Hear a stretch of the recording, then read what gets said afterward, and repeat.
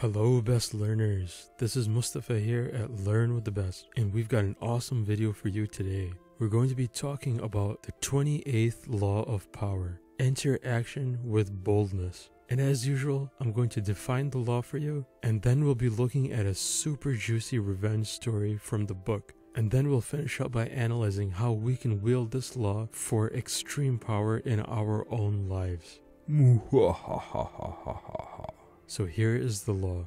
If you're unsure of a course of action, do not attempt it. Your doubts and hesitations will infect your execution. Timidity is dangerous. It's better to enter action with boldness. Any mistakes you commit through audacity are easily corrected with more audacity. Everyone admires the bold. No one honors the timid. Back in the year 1533, the king of Russia was on his deathbed and proclaimed his 3-year-old son, Ivan, as his successor. He appointed his young wife, Helena, as queen regent until Ivan was old enough to rule on his own. The aristocracy, and namely the boyar family, rejoiced with great joy because they knew that they could easily steal power away from this young queen and her 3-year-old son.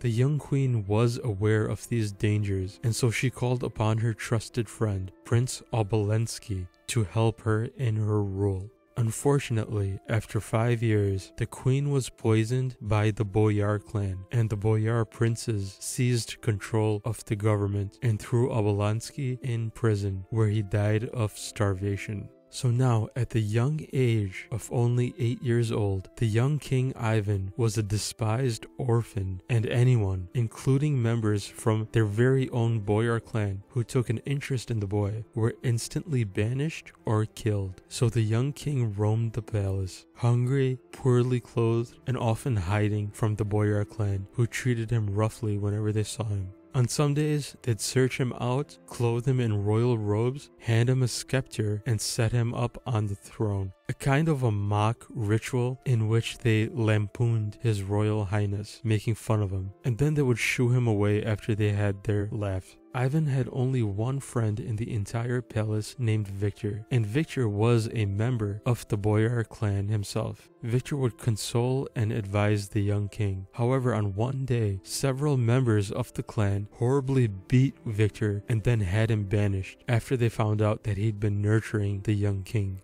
Throughout all of this madness, King Ivan maintained a complete silence, and this made the boyar clan believe that the king was a completely terrified and obedient fool.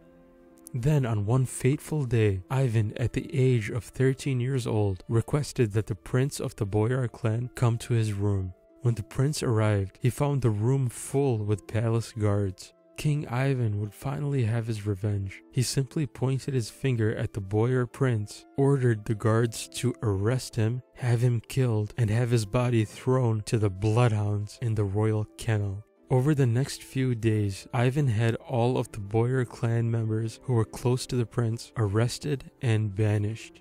Caught off guard by his extreme boldness, the boyars now stood in mortal terror of the young man that they had believed to be a fool. The fool who had planned and waited for years to execute this one swift and bold act that would secure his power for decades to come.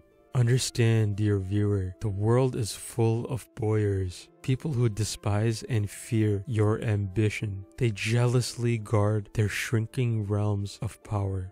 You need to establish your authority and gain respect. But the moment that the boyars of the world sense your growing boldness, they will act to thwart you. This is the exact situation that the young King Ivan found himself in. So he laid low, showing neither ambition or discontent. He waited, biding his time, and when he was old enough, he brought the palace guards over to his side because the guards had come to hate the cruel boyar clan, and once they agreed to the king's plan, he struck with the swiftness of a snake, pointing his finger at the boyar prince and giving him absolutely no time to react.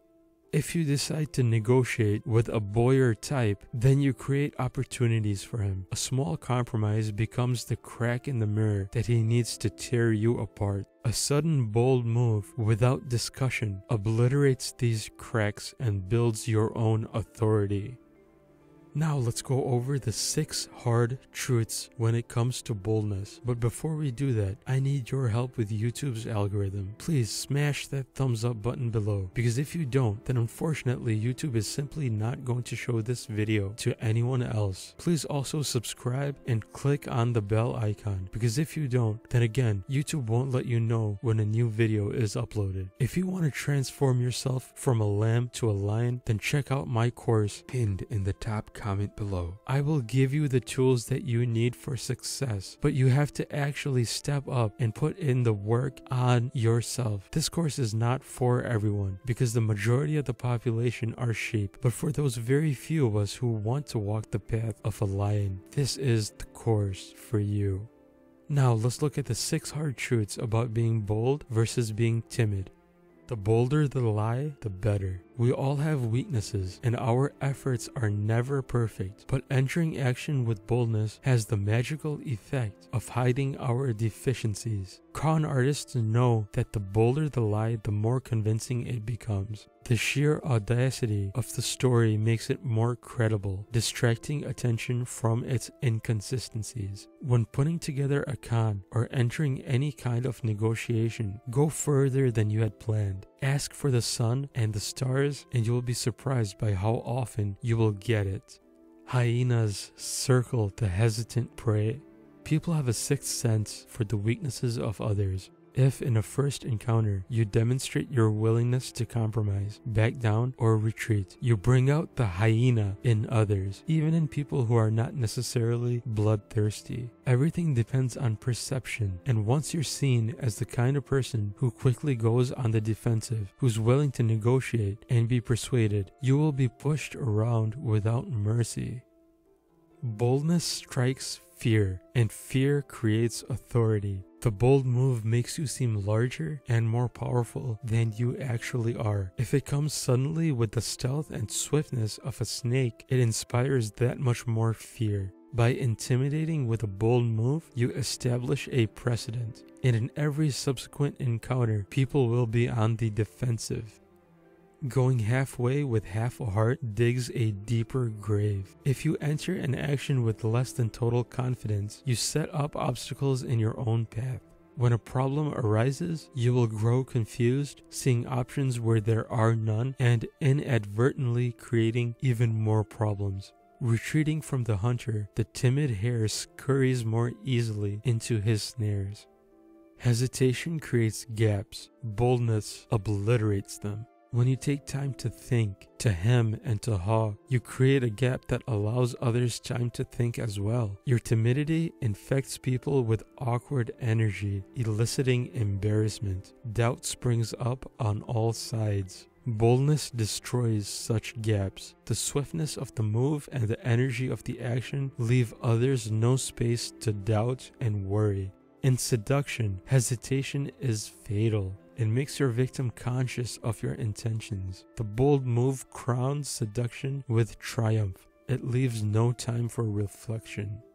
Audacity separates you from the herd. Boldness gives you presence and makes you seem larger than life. The timid fade away while the bold draw attention. Boldness gives you presence and makes you seem larger than life. The timid fade away while the bold draw attention. And what draws attention draws power. We cannot keep our eyes off of the audacious. We cannot wait to see their next bold move.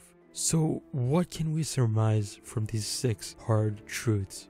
It's much better to be bold than to be timid. Even if you're unsure of yourself, if you enter into an action, do it with extreme confidence, and any mistakes you make will be blunted. This isn't to say that you should be stupid about your choices. By all means, please be intelligent and at the same time be cunning. Not all situations require bold action on your part, so read your particular situation and understand that you can use this law to your advantage as just one of 48 weapons in your vast arsenal. Thank you for watching this video, and I hope that you learned something new. Please support me by simply subscribing, smashing that thumbs up button below, and checking out my course pinned in the top comment below. Make sure that you are subscribed and make sure that bell icon is lit up so YouTube can let you know exactly when a new video is uploaded. And remember, you only retain about 10% of what you learned the first time around. So watch this video a few times through and then come back to it again and again in order to really understand and ingrain all of the material. Thanks, and I'll see you in the next one.